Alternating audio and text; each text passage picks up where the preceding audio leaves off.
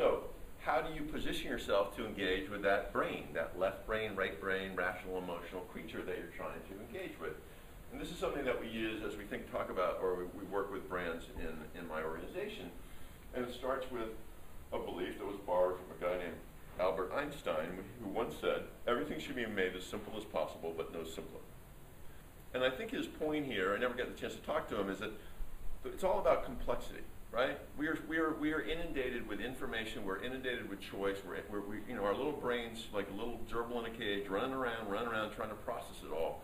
And the task is to simplify down to the simplest place we can, but not oversimplify, because if you oversimplify, you lose the integrity of the proposition. But oftentimes the simplicity isn't compelling. And so how do you take that simple idea and deliver it in the interview, pre-interview, post-interview, in a way that is most engaging and motivates the market to want to buy you? And so the phrase we use is, it's all about finding a brand's one simple thing. So I do a lot of brand workshops, and one of the things I have done, I don't always do it, but it's usually a group of people, 8 to 15 people, most of whom have never met me, and they're sitting around the table, and I get to this point in the thing, and I say, so, everybody take out a piece of paper and write down what you're thinking. And everybody writes down what they think of me. And they usually write down 1 or 2 words.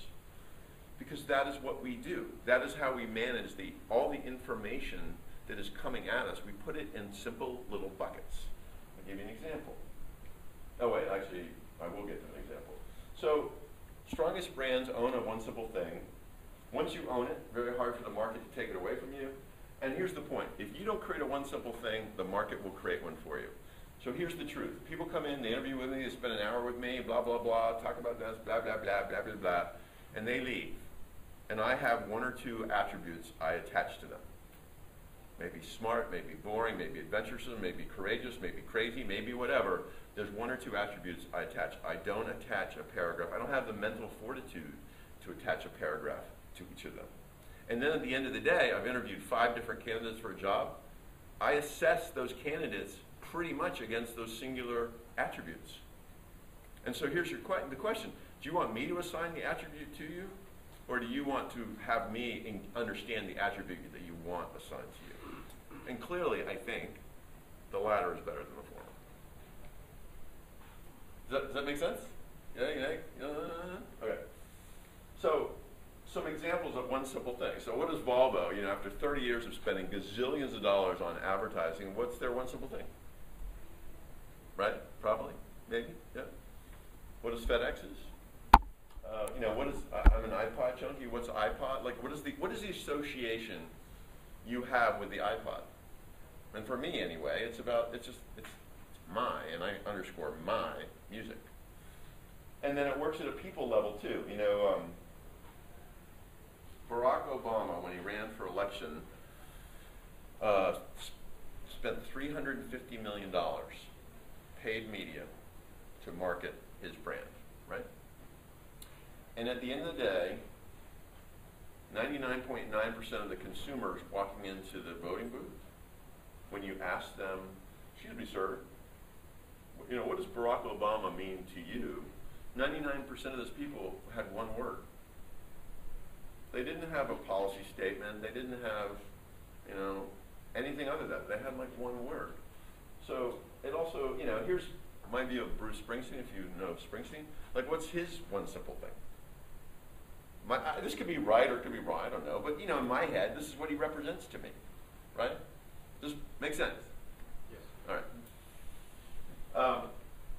So, here's another way to think about it. You're at a cocktail party or a barbecue, and you see a person that you really want to talk to. You see Scott Griffiths, who's the CEO of Zipcar, because everybody wants to work for Zipcar. So you suck up the courage, and you walk up to Scott, and you start talking, right? This is pretty much what happened. Blah, blah, blah, blah, blah, blah, blah, blah, blah, blah. And this is what Scott does. Right? I mean, Scott's just shutting, I mean, he's talking to you, but he's really shutting down, and he's sitting there going, or standing there going, how do I exit this conversation gracefully? How do, you know, even if you're a lovely person, he's trying to get out of it. He's thinking about the hors d'oeuvre tray, he's thinking about how he gets another, whatever. He's trying to get out of it. And so the power of a one simple thing effectively delivered is that it serves as a wedge to break through his barriers, to give him a message that is so relevant and so motivating and so distinct and so singular that he actually engages with you, that he actually wants to talk to you, and he wants to learn the rest of your story. Okay? But what most people do is they fire hose. Well, A, they're ill-prepared. I'm going to get to that in a second. B, they fire hose. And you see this not just with human beings looking for a job, you see it with corporations selling things to other corporations or other human beings. Like, Nicholas, I'm just going to tell you absolutely everything about me, features, benefits, past, present, future, and I'm going to hope that something in that fire hose of crap will resonate with you, and that will cause you to, you know, engage with me or buy me. But the problem with that is, it's not the way it works. When I'm drowning, I'm drowning. And no matter whether one of those little streams of water is relevant, if I'm drowning, I'm still drowning. And so the question is, how do you figure out which of those little streams is the most salient, relevant, motivating, distinct stream of your story? And you lead with that, and you constantly refer to that, and you close with that, and you follow up with that, because that's the label that you want, that's the label that you believe is most relevant and motivating and distinct about you. Make sense? Okay, so there's like 6 basic, I don't know, steps or tenets of how to market yourself and how to establish the brand of you. And the first one is find your one simple thing. So I actually, I taught this at, oddly enough, I teach a marketing class at Tufts, but I always add on this presentation because all the kids in the class want to find a job, so they asked me to do this presentation. So I actually taught this last week. Taught's probably too strong a word. I shared this last week, and one of the students said, is it possible you could have multiple one simple things? And I think the answer is yes. You know, people are multifaceted creatures. And I'm a hybrid freako person that has sort of left brain and right brain capacity. And if I'm approaching a creative oriented company, an agency, or a marketing firm, whatever, maybe my one simple thing is about my creative intensity or my desire, my insatiable curiosity or whatever. But maybe if I'm approaching a financial service company and I want to parlay the analytical ability that I have, maybe it's something a little different. The point is, it's not absolute, but the point is, get to the point, right? Make sense?